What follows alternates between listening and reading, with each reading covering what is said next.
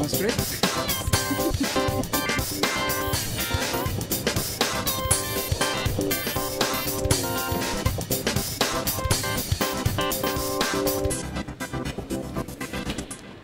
Welcome. Could you please tell me your name and tell me why you're here?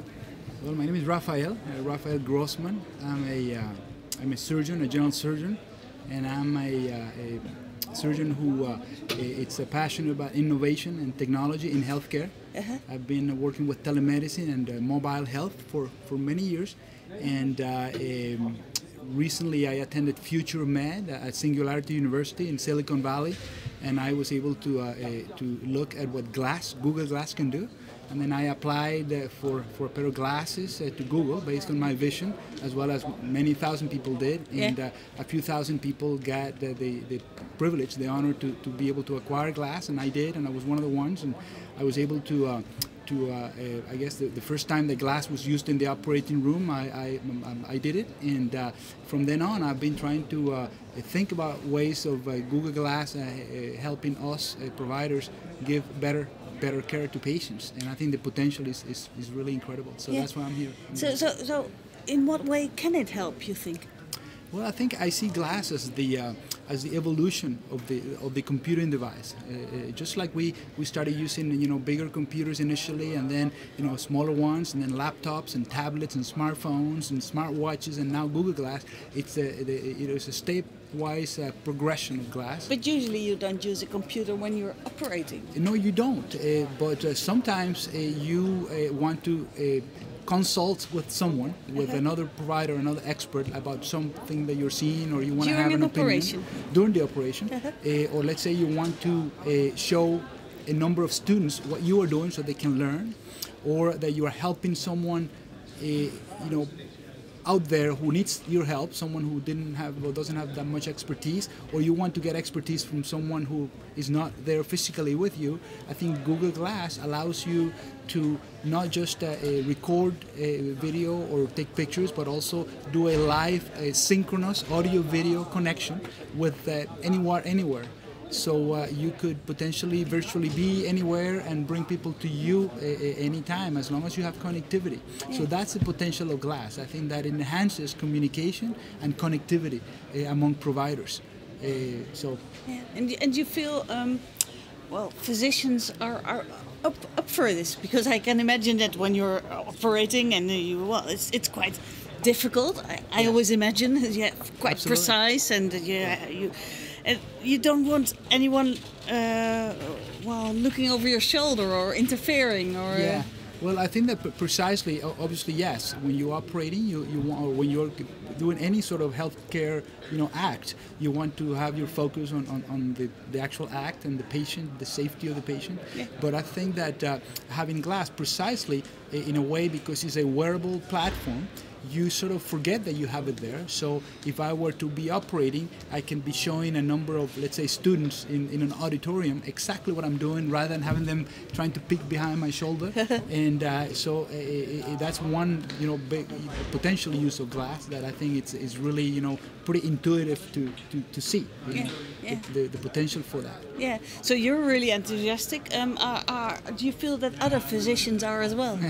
Well, I think that culture change is a big deal. I think just like any new device, any new technology, any new way to do things, it takes a while. I think that the same thing is happening with glass. Certainly in healthcare we use a lot of technology, but I think that we lag behind in regards to adoption of newer technologies. But I think it's not just the technology, it's the idea behind the use of the technology. So that obviously takes time, but that's one of the reasons why I'm here, why I'm active in healthcare social media, because I think that those platforms are really the best way to share ideas, and this is I think a good idea that could really transform and improve the way we provide healthcare. Yeah.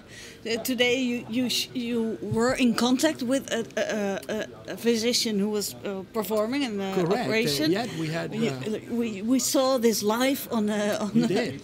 And we Marlies and I apologize, I can never pronounce her last name, but you probably Marlies at Amsterdam Medical Center. She was performing live surgery, and she connected with me live. So she basically brought me to the operating room, and she brought the operating room to a number us. of people, Well, to yeah, you here, yeah. and actually there was a live stream to to the rest of the world.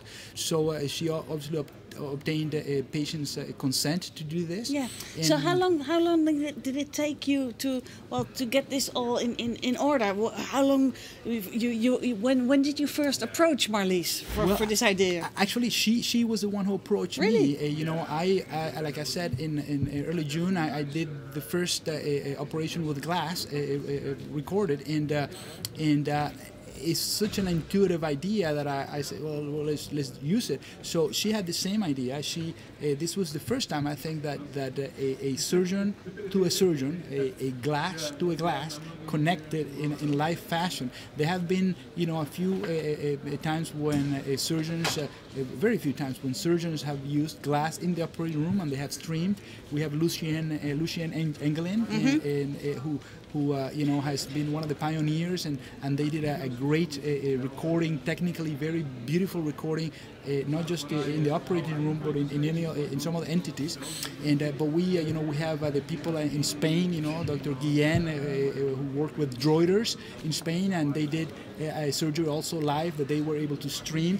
And the day before, I did my surgery was sort of homemade video. It was very easy to do, but it really doesn't take a lot, to be able to use glass the way it comes as a device that allows you to connect and communicate better with other person who has glass or not. As long as you have a Wi-Fi or a cellular connection, you can easily do it. So it really doesn't take a lot of planning. This we planned in the last couple of days. The plans to do it were there, but the actual doing it just took a few minutes, really. So it's very simple. So now it's all new. It's exciting. People can see this happening and think, "Wow, this is great." But it needs to get to a stage where it's no longer a hype or a gadget or something funny and new, but it's really taken seriously. Well, how long will this take, you think? How long before lots of doctors will use it? It's hard to predict. I think I'm completely convinced that it will happen. I think that just like we saw fancy little thin smartphones take some time to adapt, it's going to be the same with glass. Once I think a platform like this one or similar companies like Samsung or other companies will create platforms that we go from mobile health on the cell phone on this to wearable mobile health, where we go like this, and I think it's just a matter of time, and I can't imagine that it's going to be more than a few months before people really is convinced that a device like this allows you to better communicate, better connect, and provide better health care. I really believe so. I'm not sure that this device will ever or anytime very soon substitute smartphones, for example. But I think that maybe eventually it will happen. But I am very sure that in certain areas, in certain disciplines, certainly healthcare being one of them, I think that this device will have to be adopted because for us to, rather than walking around the hospital with pushing a big computer in a cart or having a tablet or a phone, having this here and being able to do everything you do on a smartphone, a tablet, or a computer here, why not? Why not? You're gonna use that. And I think people worry about this device separating the doctor, the provider from the patient. I think it's completely the opposite.